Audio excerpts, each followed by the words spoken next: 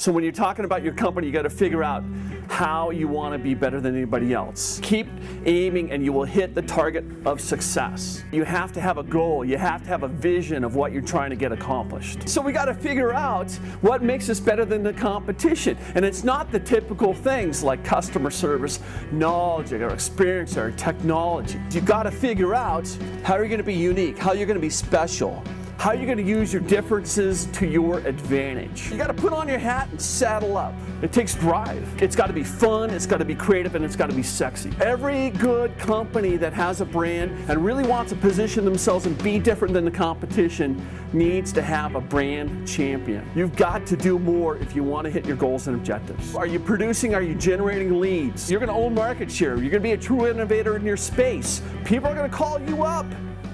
If you have a strong brand, you have a strong position, people will call you up because they want to do business with you.